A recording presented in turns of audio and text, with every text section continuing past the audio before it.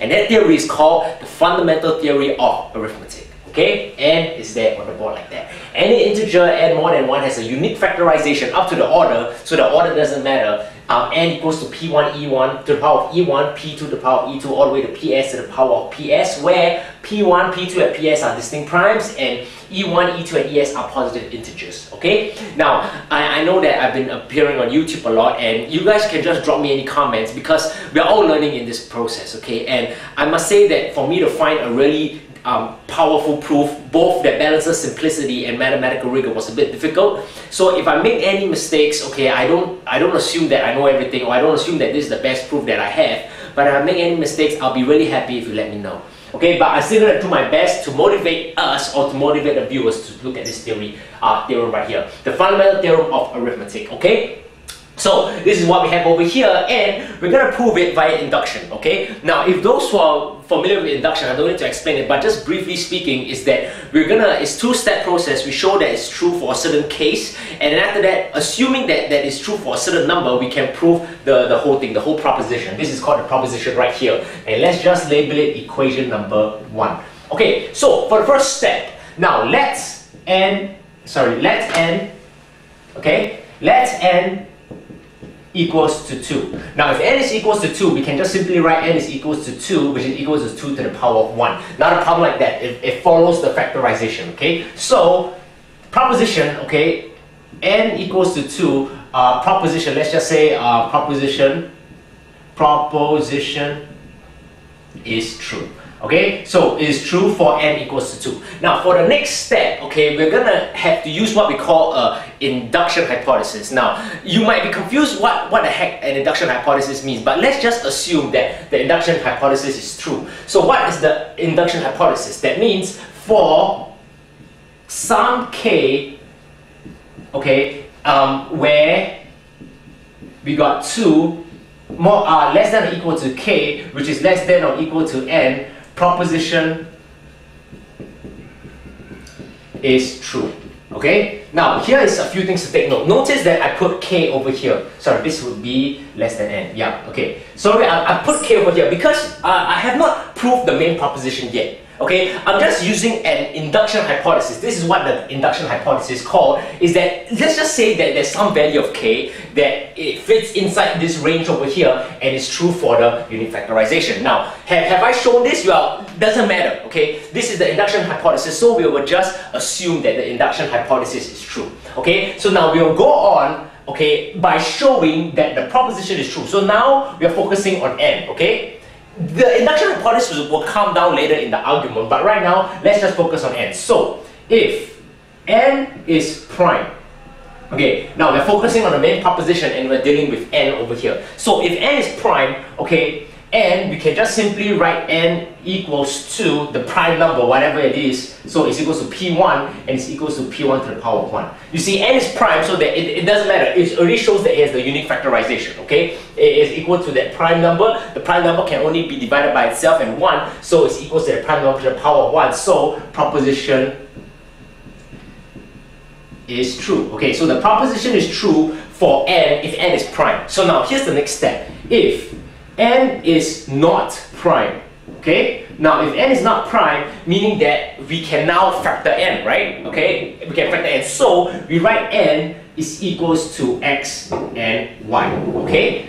However, what do we know about x and y? You see, n is a certain number, so when we divide it, logically, right, we will get something like that, correct? Can I say that? Now let's observe this statement. Does that statement make sense? N is equals to x and y. N is not prime, we can divide it. N is equals to x and y, and it's obvious that x and y, each of them is going to be less than n. So we're going to divide it like so. So now we know that, okay, x and y is less than n. So now we can use the induction hypothesis and apply it to x and y. Assuming again that the induction hypothesis is true. Well, what's the induction hypothesis? Well, for some value k, which is less than n, it has that unique factorization. So we will just simply write x is equals to q1, not to be confused with the prime numbers over here. The prime numbers here are p1, p2. We will just change it to q1 and q2. It doesn't really matter. Okay, e1, we just take it to a certain power. Okay, q2, e2 to the certain power, and multiply all the way to qs. Okay, es. So that's the unique factorization for x, because again x is less than n. So the unique factorization for y, we will just change it up and put q dash 1 e dash 1 q dash 2 e dash 2 all the way to q dash t e dash t. Okay, we are just changing the variables, and I mean we don't know whether they're the same or different, so we will just put them up like that. Okay, so knowing that x is expressed as this, y is expressed as this from the induction hypothesis, now we can write, which let's just erase this, right, n is equals to x and y, which is equals to, from the previous, by using the induction hypothesis, is q1 e1 q2 e2 all the way to qs, followed by q dash 1 e dash 1 q dash 2 e dash 2 all the way to q dash t e dash t. Okay, I'm just re-expressing n. Remember, n is equals to x times y. Okay, now maybe you see I got q1 here and I got a q dash 1, a q and a q dash. Maybe some of them are the same. So let's just say for some I, q1 is equals to q dash I, okay, and it would be, sorry, q dash I to the power of e dash I. Okay, some of the prime numbers could be the same. Okay, I'm not denying that it could be the same. Now we don't know, but let's just say within this factorization of x and y, some of them are the same. So for some I, if they are the same, I can just simply write that as q, equals to this. So q1 e1, okay, times by q dash 1 e dash 1, e dash I, okay, is equals to, so there has to be 1 over here, q1 e1 plus e dash I, correct, okay? Now, why do I want to write this statement here? I'll write this statement here simply because I want to combine the prime numbers that are the same, okay? Now, looking at the main proposition, we have P1, P2, Ps are distinct primes. So I want to just try to truncate this statement so that the ones that are distinct, I will just add them up, add the powers up. Simple algebra, okay? Doesn't really matter. So now we can write that, okay? Okay, now how does that work out? Okay, now here is the step of the induction hypothesis, okay? Which I will try my best to explain. Okay, I better write it down here. Okay, okay, now this is the induction hypothesis, right?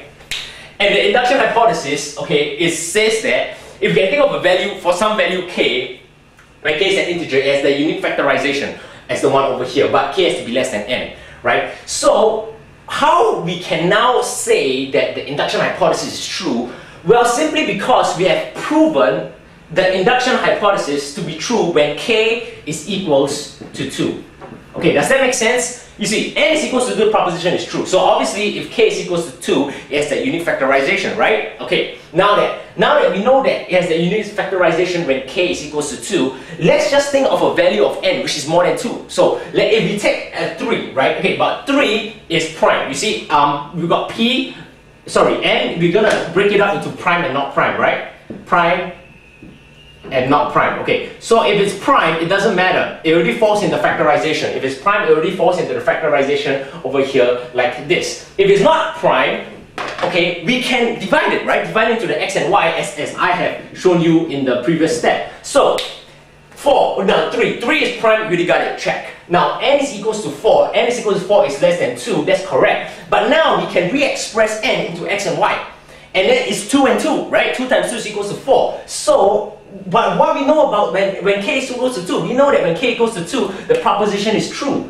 So that would simply mean that now it is true when n is equals to 4. Yeah, when n is equals to 4, we can break it up into x and y, 2 and 2. The proposition is true when k is equals to 2. So therefore, by multiplying them together and combining the powers, okay, it follows the proposition. N satisfies the equation over here, the proposition. So now we have shown that it's true for n equals to 4 or k equals to 4, right? So n equals to 5 is prime, check.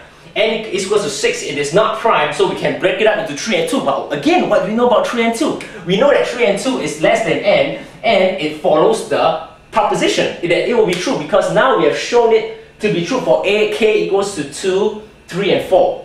You see, so this is the induction process. It just keeps on, I don't know what's the term for it, maybe steamrolling. Okay, it keeps on steamrolling. That is true for a certain number, that will imply that the next step up, it will be true because n is greater than k. Okay, so we just keep on going through the process, and now we have just simply showed that it is true for n positive, for n is more than 1. There's a unique factorization like that over there. Okay, so that is briefly the induction hypothesis, okay, sorry, the proof by induction of the fundamental theorem of arithmetic. However, we are not done yet, are we? Because there is one more term that we have missed out, and that is unique factorization. Okay, wow. How are we going to show that? Okay, we will try, I'll do my best, okay, and we'll see how it goes. A unique factorization.